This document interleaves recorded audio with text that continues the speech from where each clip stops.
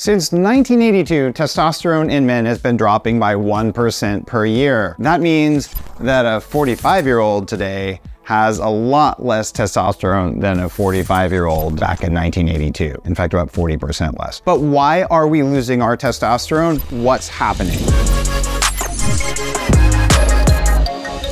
The first thing is environmental estrogens. These are coming in from microplastics, they're coming in from BPA, they're coming in from fragrances, and about 10,000 chemicals that, well, aren't approved.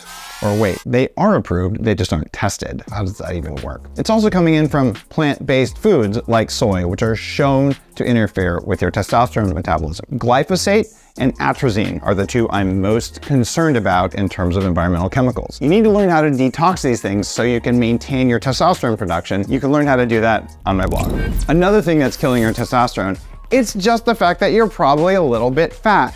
Now, I'm allowed to say that. I weighed 300 pounds and it was fat, not muscle. So I'll just tell you, when I had that much fat and I had exposure to environmental estrogens, lab tests showed I had less testosterone than my mom when I was 26. That actually happened. So you can come back from that. And today I don't have much body fat. I'm about 6% body fat, even though I was obese. I just naturally grow abs. What the heck? Well, when you have white fat, it makes extra estrogen and you get less testosterone as a result. So you gotta learn how to get lean. I've written books that millions of people have read about how to do that. Just check out any of my content. I'll tell you how to not be hungry, how to get thin. Next, inflammation is killing your testosterone. Why?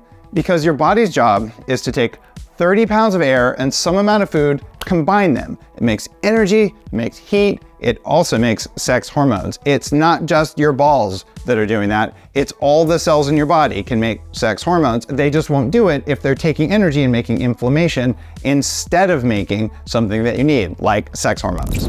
Sleep disruption. If you're not getting the right quality of sleep, you will have less testosterone. If you stay up all night under bright lights, you'll have less testosterone. Going to bed closer to when the sun goes down, having dinner earlier will support your testosterone levels.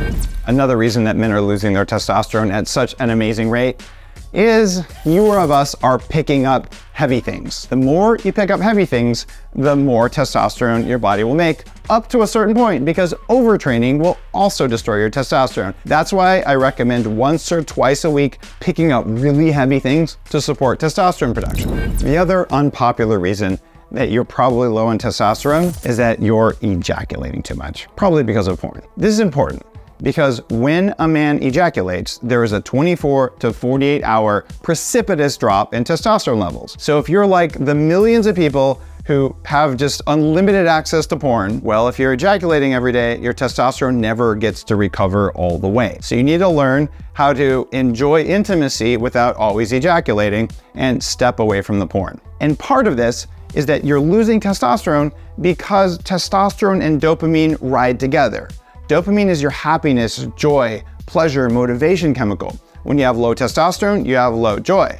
But if you have low dopamine, it makes you have lower testosterone. So if you want to protect your joy, your happiness, your sense of desire in the world, you need both dopamine and testosterone, which means you support your testosterone and you support your dopamine. That means no porn, don't overdo TV, don't overdo social media even, and make sure that you take a little bit of time to just chill and allow your dopamine to reset. And the final thing, if you're not eating animal-based saturated fats, those are the substrate for your sex hormones. That means that a diet of plant-based 100%, it doesn't work. It is a known way. In fact, it was created to lower testosterone and lower desire and make you more programmable. You don't have to eat all meat. You don't have to be a carnivore. Have some butter, have some egg yolks, eat some steak, make sure you get some zinc. If you have all those things, you're much more likely to have testosterone like your grandfather would have had when he was your age. And what's that gonna do? It's gonna make you feel good all the time. It's gonna give you desire to help other people. And yeah, you'll probably enjoy your bedroom time too as well. Oh, and you'll be leaner,